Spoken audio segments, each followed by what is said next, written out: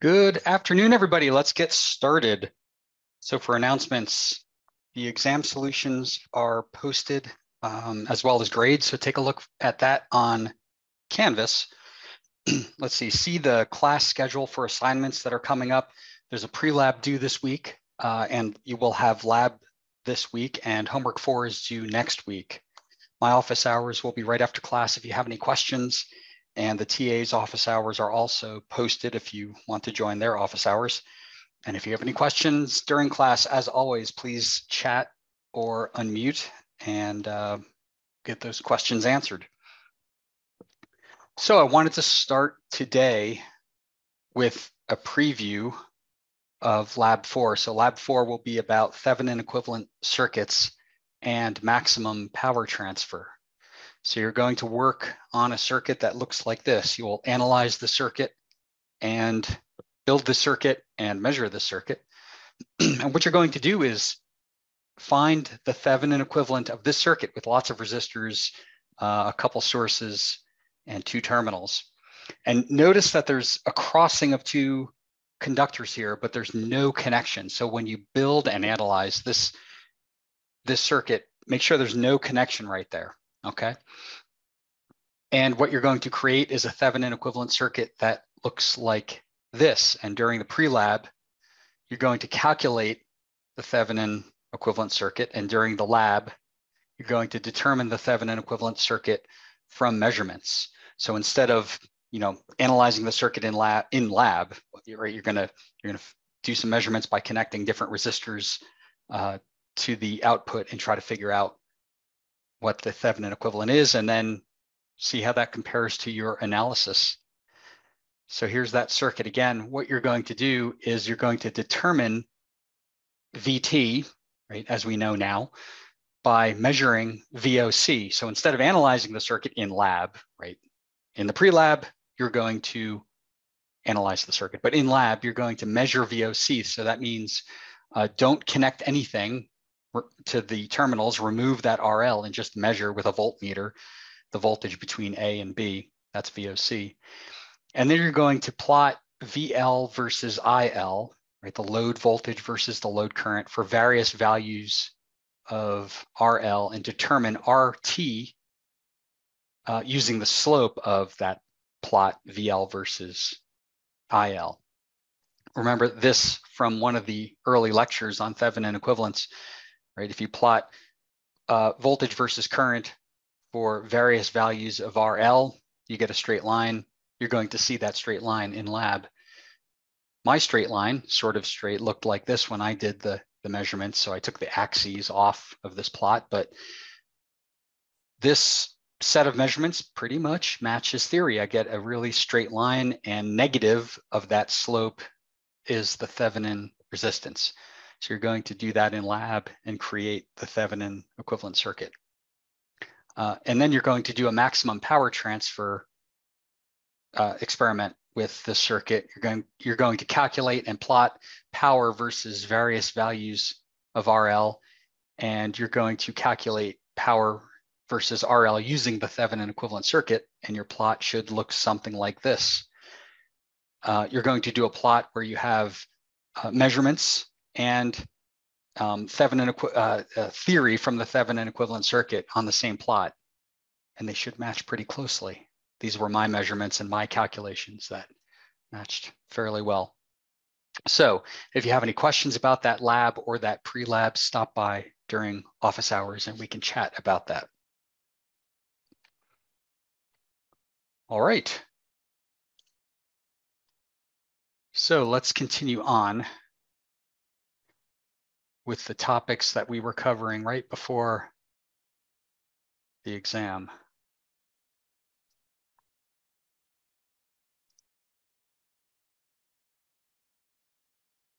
Which will be here. So we were talking about first order circuits. First order circuits were circuits with resistors and capacitors, or resistors and inductors. We left off with, in circuits with only resistors, when a source is turned on or there's some sudden change in the circuit, all of the voltages and currents change instantaneously. But when you have capacitors and inductors and resistors in a circuit, then some of the voltages and currents do not change instantaneously. They actually have an exponential change. For first order circuits, they have an exponential change. And that change is called a transient response. Whenever I say transient or transient voltage or transient response, that means the time varying change of voltage or current that results from some sudden change in the circuit. And we talked about, well, if you have R's, L's, and C's in a circuit, then you get a second order differential equation. In this class, we're just going to consider first order circuits, which means you'll be dealing with RC circuits or RL circuits, not all three components in the same circuit. So what you'll have in the end, when you analyze using KVL, KCL, whatever, you will wind up with a first order differential equation that has this form. We will work an example of that today. And then I mentioned there are two ways to solve a first order circuit. I will show you both ways. The first way is what I call the general approach. That's where you analyze the circuit, KVL, KCL, voltage division, Ohm's law, whatever. You analyze the circuit, you create a differential equation, first order differential equation, and you solve the resulting differential equation. And then the second approach I will show you later is what I call the initial and final value approach. That's where you will perform steady state analysis. We'll talk about what that is. And then you'll determine the time constant. We'll talk about what that is. And you have a form of the solution that you can just plug some numbers in and get the answer. Both of these approaches are valid and they're both useful. And so we'll cover both of them.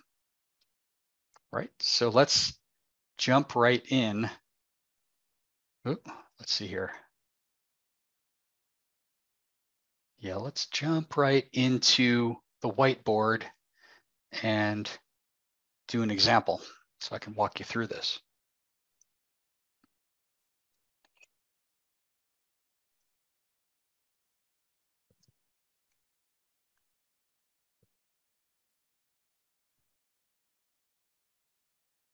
Okay, this is going to be an RC circuit, a first order circuit.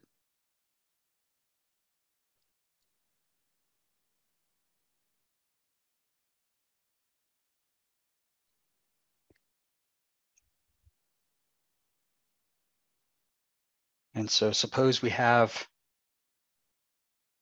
a source connected to a resistor and a capacitor. So that's some source that is a DC value. Let's say you know that value could be 6 volts.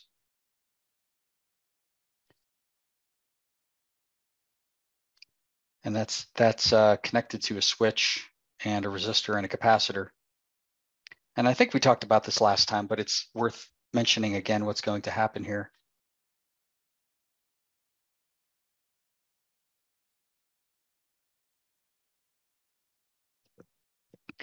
So you have a switch that's open before t equals 0, and then at t equals 0, you have the switch closing. You start off with an uncharged capacitor. Okay, so what's that mean? It means that this voltage here, VC of t, is 0 for t less than 0.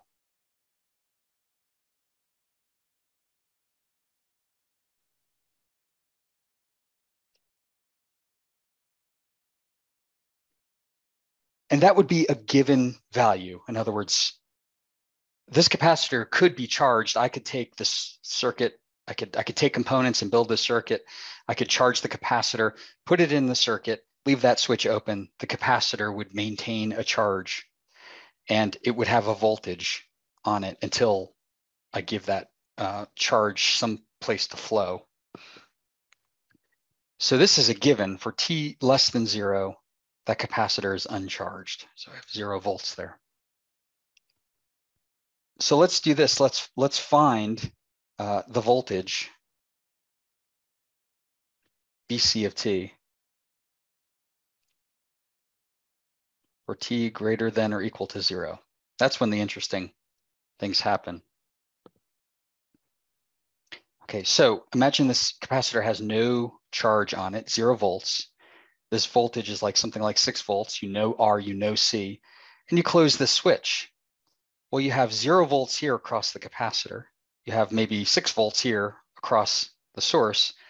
That means you have, by KVL, a voltage across that resistor. That means current will flow. So current is going to flow. It's going to start charging that capacitor. As that capacitor charges, the Q increases, right? The charge increases. That means the capacitor's voltage rises, and it's going to rise exponentially, you'll see, until, well, the capacitor voltage reaches the source voltage, practically reaches the source voltage, and the current stops flowing. Okay, so that capacitor is going to charge up to a point until VC equals VS.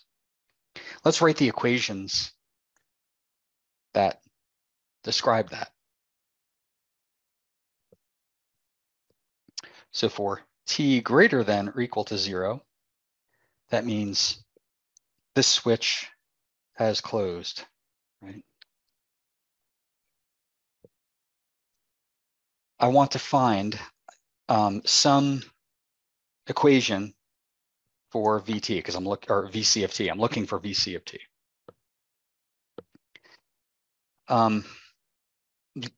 This is part of that general approach that I talked about, the first approach.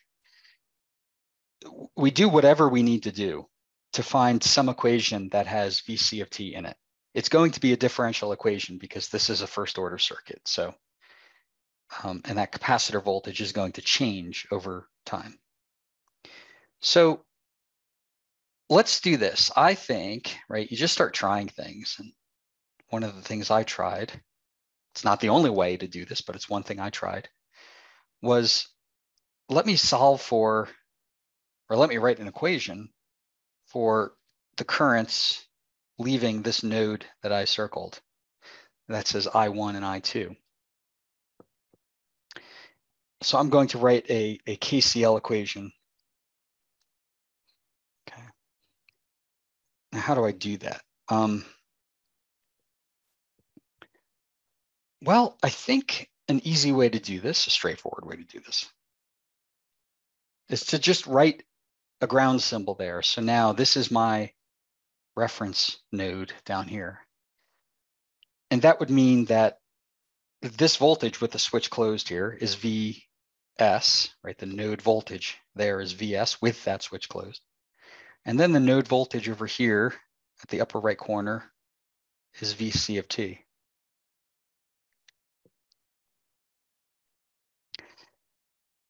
That will help me write two equations for I1 and I2. So what's I1 of t? I1 of t is the current through that resistor from one node voltage to another. Right, so this should look familiar. The current going from right to left through R is VC of t minus VS over R.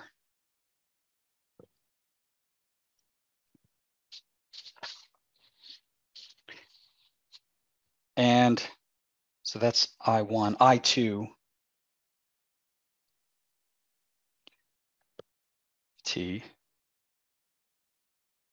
is equal to, well, that's the current through the capacitor. So the current through the capacitor, we talked about that when you want to relate voltage to current for a capacitor, that is C dV dt.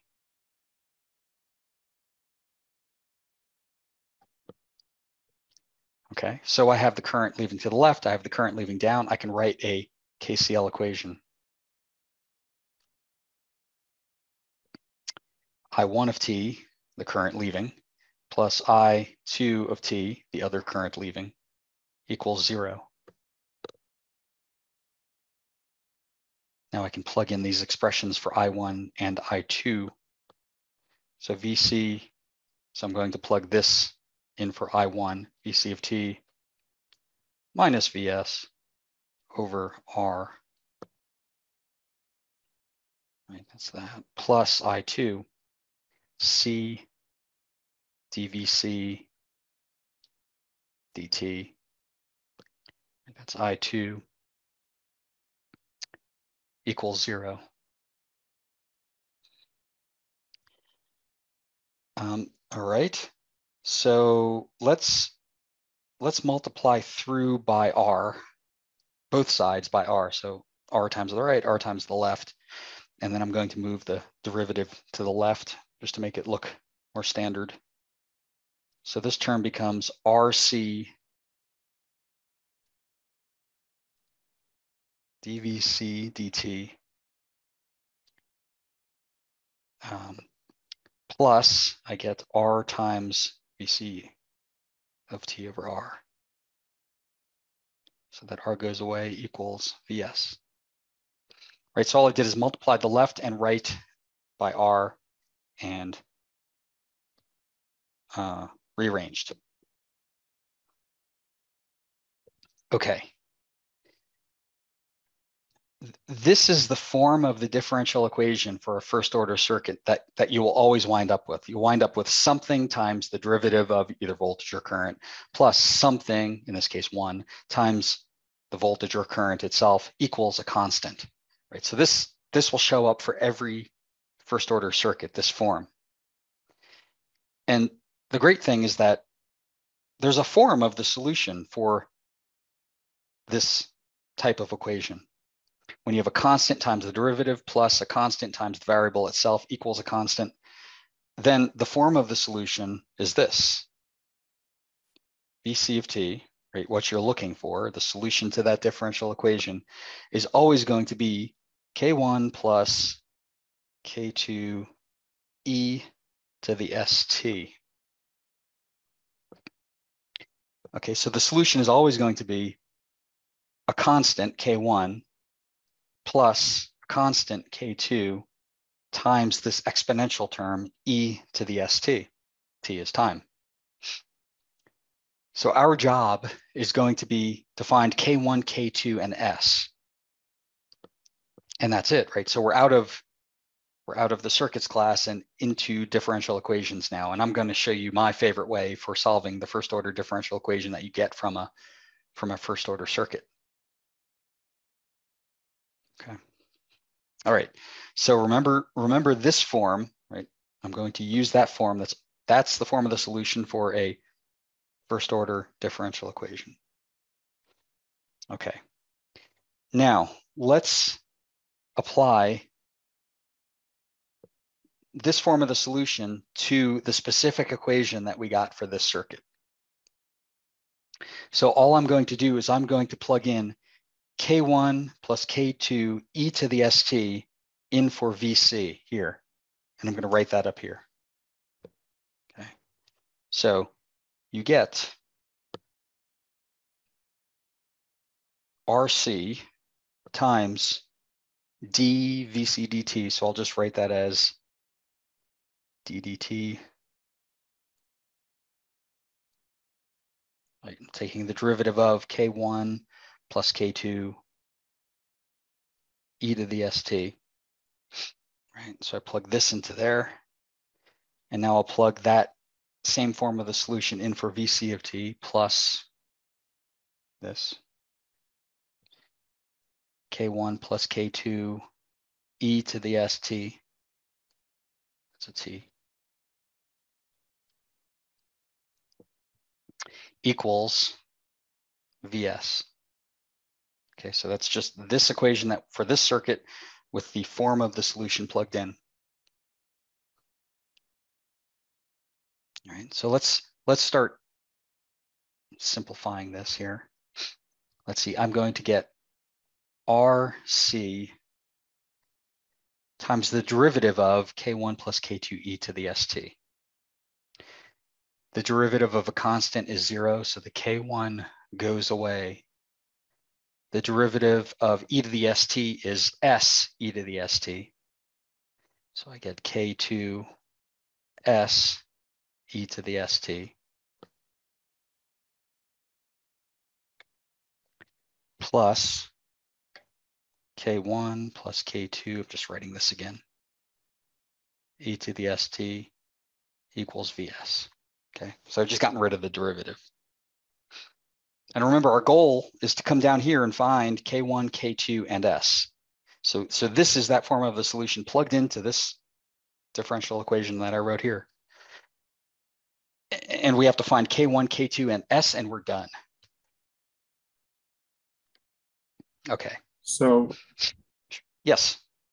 So that equation k1 plus k2 est, that's just like a known solution. Mm-hmm. So if you have a differential equation that is some value, I'll just say a times dx of t dt plus b x of t, that's an x like a variable, equals c, right? X could be any function, right? Or I should say x is what you're looking for. It's not any function, it's what you're looking for. A first order differential equation that's some constant times the derivative plus another constant times that function itself equals a constant will always have this form right here. Okay, cool. Okay. Thank you. Sure.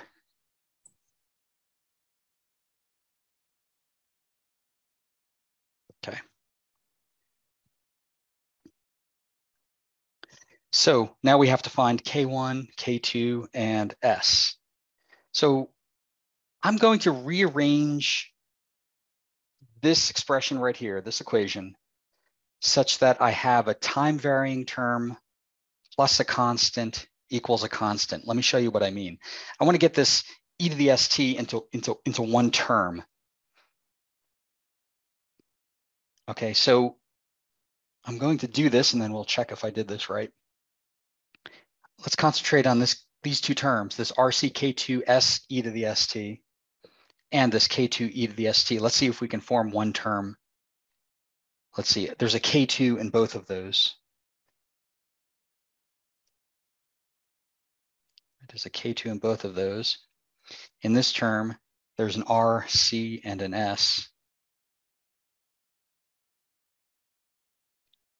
Right, R, C, and S, K2, ST. And then in this one, there's just a K2 e to the ST. Okay, let's see if I did that right. This term is K2RCS, K2RCS times e to the ST. This term is K2 times 1 e to the st. So I think I did that right. Plus, let's see what's left over here. K1 on the left equals Vs. Trust me, this will make life really easy, really quickly. Okay, let's talk about this equation for a minute. This term right here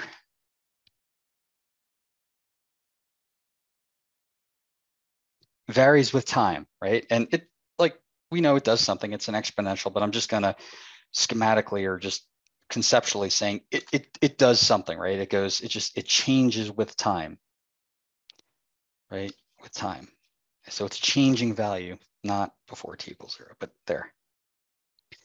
And this value here is a constant, right? It's a constant with time. And this value here is a constant with time, right? So you have something that it doesn't exactly do that. It does something like this, but it changes with time. And you add that to a constant and somehow you get a constant, right? This plus this equals this. That can't be, right? You can't take a function that looks like this, add it to a constant and get a constant, right? This on the right-hand side would have to be changing. If this is changing plus a constant, that would have to be changing. So this has to go away. I've got to make this go away. I got to make that equal 0. right? Before I erase this, does that make sense? Does anyone not get that? That, you know, you can't have something that changes with time added to a constant and then get a constant, right? Or if there's questions about that, let's talk about that.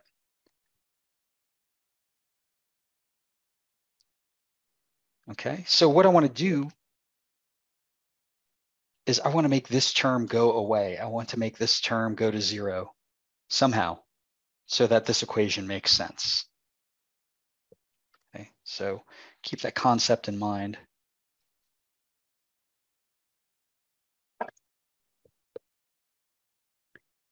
So those scribbly plots were saying that that this has to equal 0, right? Somehow. Oops. Stop it right there. The coefficient of e to the st has to go to 0. Okay. Well, I could do that a couple ways. I could make k2 0, right? If I make k2 0, then this term goes away. But the thing is, I'll show you why k2 cannot be 0. Because remember when we started this conversation about this circuit, I said that this voltage is going to vary over time. This capacitor starts out with 0 charge, and then the capacitor charges up. And as the capacitor charges, that means the voltage is changing, right? So if the voltage is changing, well, K2 cannot be 0, right? Because if K2 were 0, that means VC of t is equal to a constant. VC of t is not a constant, so K2 cannot be 0. Okay, let's see. So why can't, someone asked in the chat, why can't S just be equal to 0 so that e to the st is equal to 1? Well, if S, okay, that's a great question. But if S were 0, you'd have the same problem over here, right? You'd have VC of t equals K1 plus K2. And that would mean that this voltage is a constant. We know that voltage isn't a constant. It changes because this capacitor charges. But that's a good question. Okay, so K2 is not 0. So how else do we make this term go away? How about we make this 0? Right, we make that RCS plus 1 equal 0, and that will make that term go away. Okay. Let's see. So that means that RCS plus 1 equals 0. Okay, and what does that mean? That means, let's see, we can solve for S. S equals minus 1 over RC. R is known, C is known. We've just solved for S. Okay, any questions on how I did that? Just said that has to be 0, so now we've solved for S.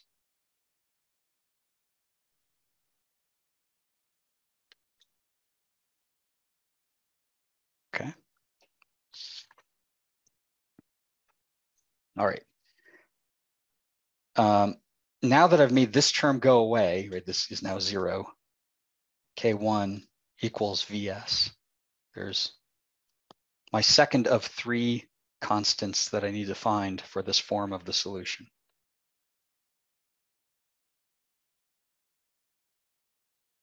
All right. Now we have to solve for K2.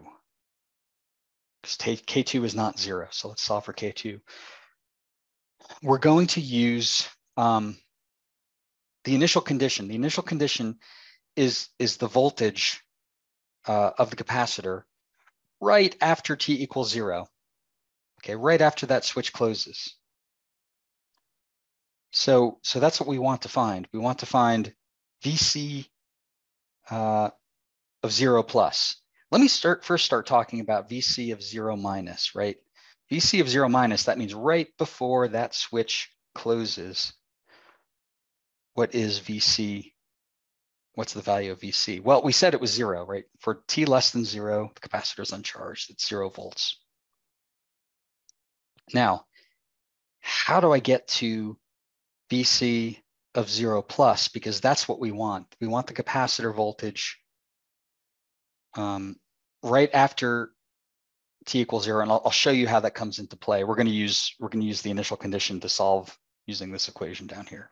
But first, let's figure out what this is. Okay, so how do I get from here to here, from 0 minus to 0 plus? Well, remember that you have to take into consideration the voltage versus current relationship for a capacitor.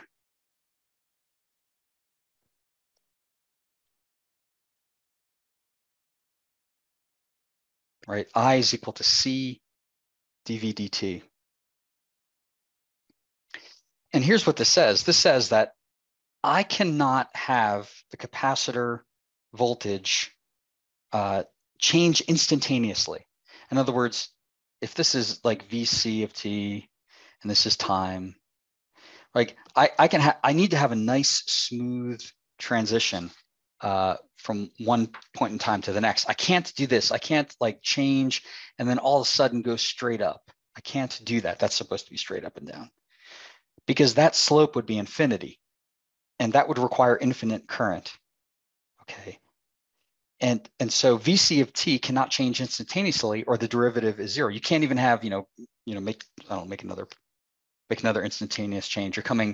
Maybe you're coming down and then, doing something like that. This would be negative infinity. You would still need negative infinite current. So you have to have a continuous change in voltage for a capacitor. And that applies at 0 too, right? You can't have like some 0 voltage and then jump up all of a sudden to some other voltage. That can't happen. You can't have an instantaneous change, which means that right before t equals 0 and right after t equals 0, the voltage has to be the same.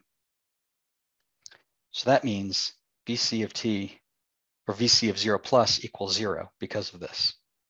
Okay, because this can't happen.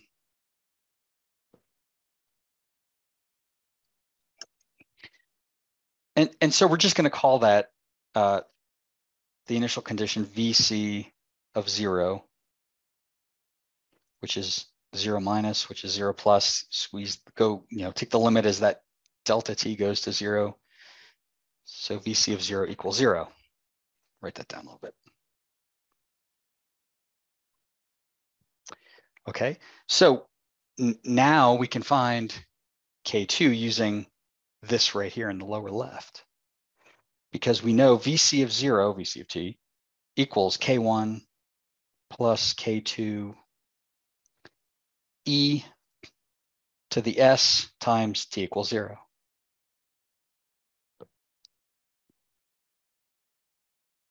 Okay, so e to the 0 is 1. Right, this is 1. And so that means K2 equals minus K1, right? Move K1 to the other side of the equal sign. So now we have found all 3 values that we need to get the solution for this differential equation for this circuit. All right, let's fill in the values then. So VC of t equals, let's see, K1 plus K2 e to the st.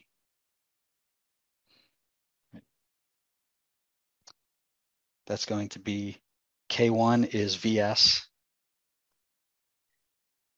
K2 is minus K1 in this case, minus Vs.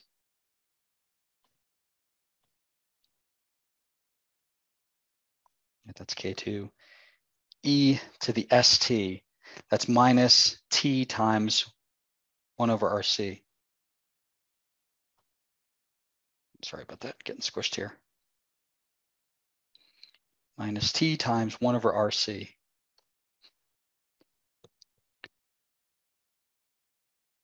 So that is the value for t greater than or equal to 0. That's the solution. If I were to write the complete solution, right, it's VC of t for all time equals, let's see, it's 0 for t less than 0, and then it's Vs minus Vs e to the minus t over Rc for t greater than or equal to 0. So that's the whole solution there for Vc of t.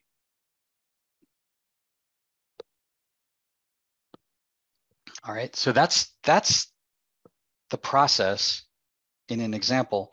You have a circuit, you figure out some way to write KVL, KCL, Ohm's law, voltage division, whatever you need to do to get the differential equation.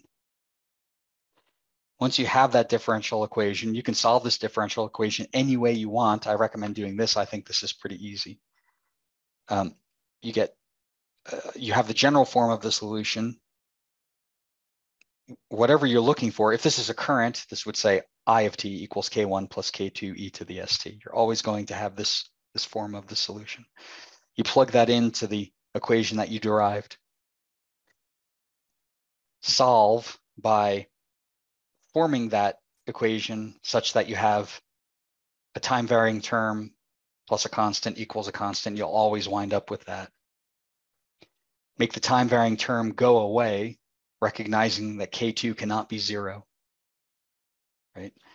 That will give you S and K1 once that time varying term goes away. Then use the initial condition for the value you're looking for the variable you're looking for to find K2, and then plug those three terms into this general equation here.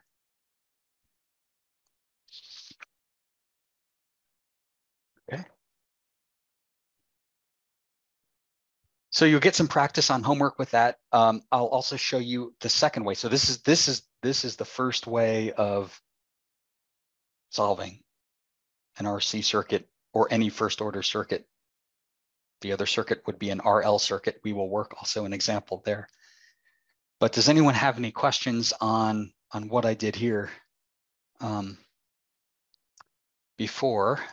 We won't have to derive this. This is just like showing us how it's done because. Right. Well, actually, this is the step. If you use the first approach, right? There are circuits where the first approach is actually the better way to go. You will have to. So you will have to find this equation. You'll have to do a KCL or whatever to find the differential equation. That's what you'll have to do. Yes. And then however you want to solve that differential equation, there are other ways. Solve that differential equation to get the function you're looking for. This is the way that I solve that differential equation.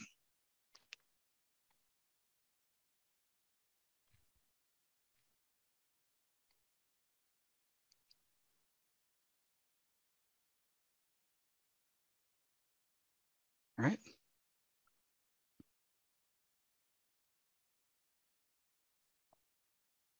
Okay.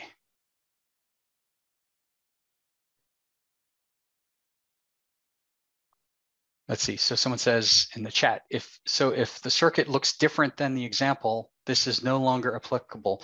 So right. So if the circuit looks different, this equation is no longer applicable. This equation is, right? This will always be the general solution. This always works for a first order circuit. This is specific to this circuit.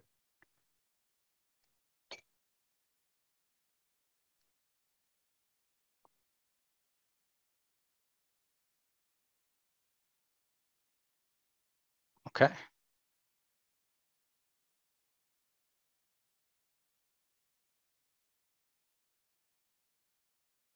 Any other questions on this before we move on?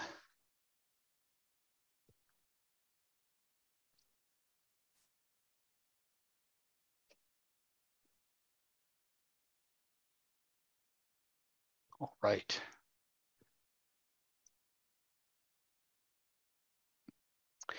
Okay, so the time varying nature of the first order circuit is described by a time constant and also by a steady state solution. So we're going to talk about time constants and steady state. We'll dig into what that response, that transient response looks like. And what that will do is that'll lead us into the second way of solving these circuits, which I think is easier and can be applied to many circuits. So let's take a look at time constants and steady state. So this is the circuit we just solved. Let's say you know VS, you know R, you know C, and you know the time at which the switch closes. We got this solution, right? This is the solution that we found. Let's throw some values in here. Let's suppose you know it's a 12 volt source, a 1 k ohm resistor, and a 10 microfarad capacitor. I could fill those values in for the solution for t greater than or equal to 0. You'd get this, 12 minus 12 e to the minus 100t. If I plot that, I would see this. So this is voltage across the capacitor versus time.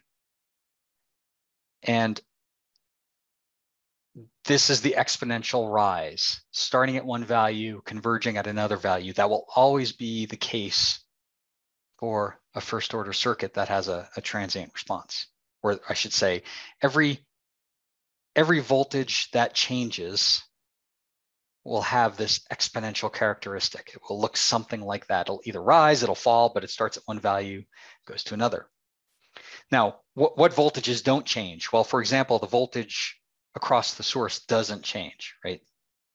The current changes through it, but the voltage across that source doesn't change. So that 12 volts will always be 12 volts. It won't be an exponential. But all the transient responses will look like this. They will have an initial value. They'll start somewhere. They will have some kind of exponential change. And they will have what looks like a final value, right? This looks like it converges. It converges at some value and then just stays there. Now, in reality, this exponential rate never goes to 0, but if you take the limit as t goes to infinity, right, e to the minus infinity is 0. So it'll get pretty close to a constant at some point.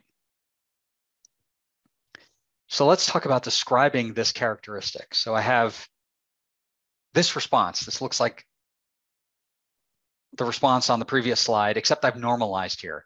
I've said, well, it starts at maybe 0. It doesn't have to start at 0. And then it goes to 1. So I've really just normalized the value.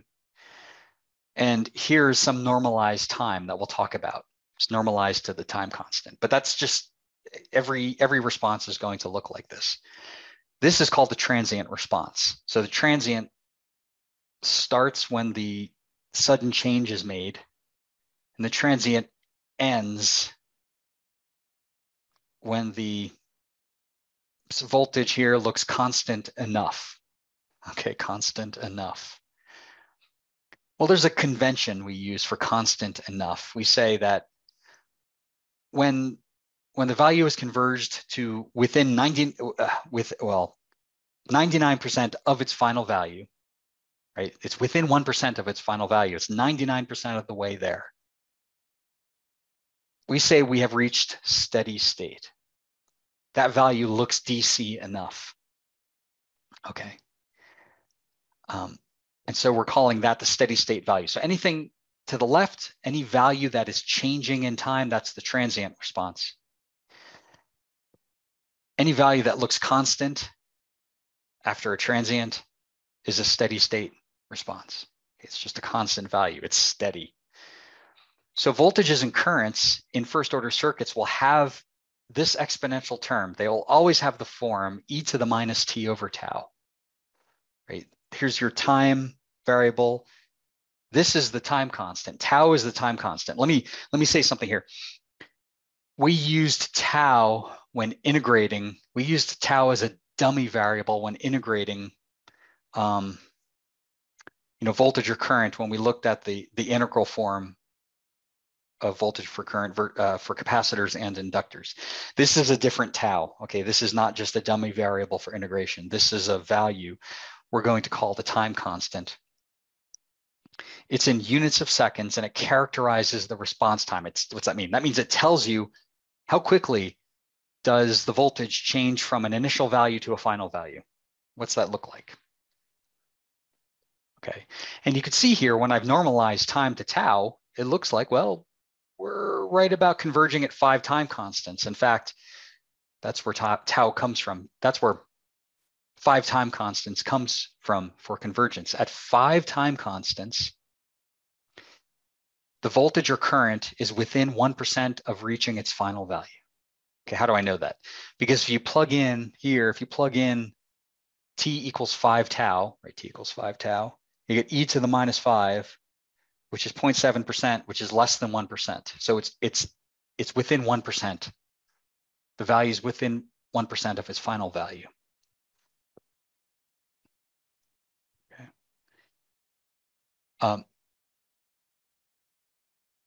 And so after 5 tau, we say that the circuit has reached steady state. And this happens not only for rising voltages and currents, it also happens for falling voltages and currents. So you'll have if you have a voltage or a current that starts at a value and goes to a different value, right?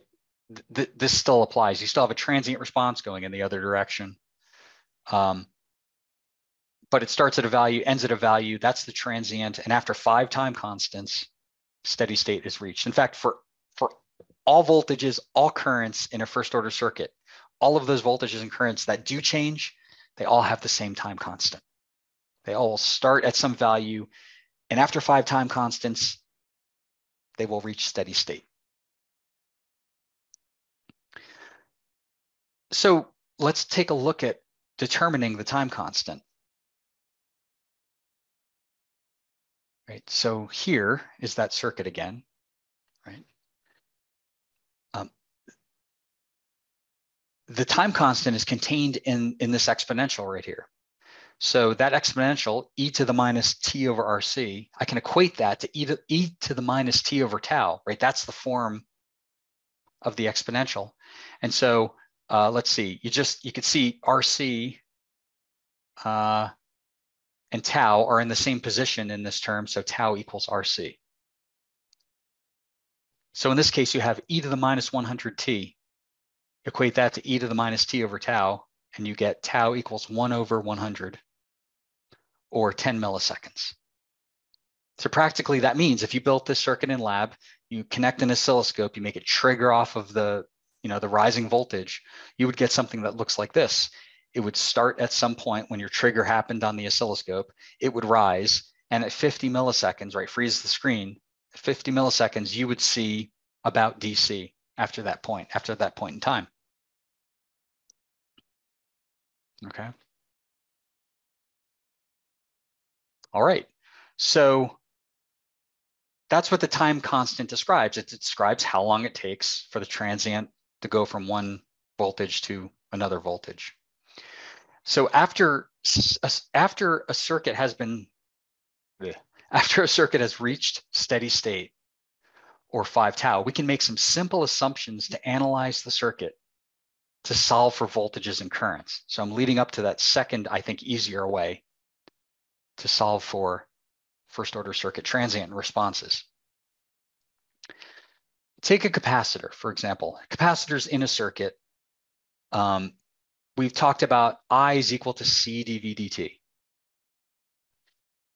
In steady state, once the circuit has reached steady state, the voltage isn't changing anymore, right? The voltage is a constant. So the derivative of a constant is 0. So I is equal to C times 0 if V is a constant, right? So I of t is equal to 0. So for a capacitor in steady state, that means it can be replaced with 0 amps or an open. So when we're doing steady state analysis, we will work an example. When we're doing steady state analysis, we replace capacitors with opens. Right? We will work an example of that. when we're working with inductors, we know V is equal to L di dt. That's the relationship. But in steady state, di dt is 0 because I is not changing. Like I is constant. You've reached steady state. I is a constant. The derivative of a constant is 0. So di dt is 0. That means that V is equal to L times 0, which is 0. We can replace the inductor with a short. A short is 0 volts, right? So you take in steady state, only in steady state, you take the inductors and you replace those inductors with shorts to make 0 volts happen. Okay. So what we're going to do is next time, we're going to work examples of solving for voltages and currents in a circuit that we know has reached steady state. Okay, so we'll work on that next time. Okay, so for now, I've hit the wall on time. So in closing, the exam solutions are posted. So take a look at those. If you have any questions about those solutions or your grades, stop by office hours. I'd be glad to help with that. There's a pre-lab due this week. There's a lab you're going to be doing this week. Take a look at that. Thanks for joining the live class. I appreciate you joining. I think it helps so you can ask questions and we can interact. I hope everything is working out well. Please let me know if anything isn't. I will start office hours in just a few seconds, so stick around if you'd like to chat. If not, I will see you next time and have a great night.